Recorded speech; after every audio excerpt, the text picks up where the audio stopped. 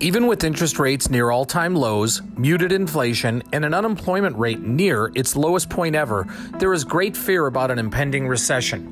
Most of this fear stems from the ongoing trade war with China, even though there has been some positive steps recently.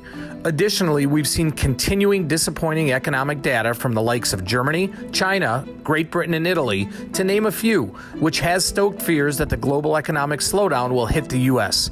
The International Monetary Fund has again cut its forecast for global growth to the weakest rate of expansion since 2009. Brexit uncertainty continues to add to global economic uncertainty, and recently we have started to see a crack in our business and manufacturing sectors.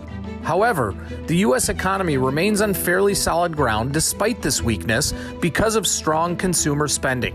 Up until now, consumers are powering the U.S. economy and has balanced weakness in other areas of the economy.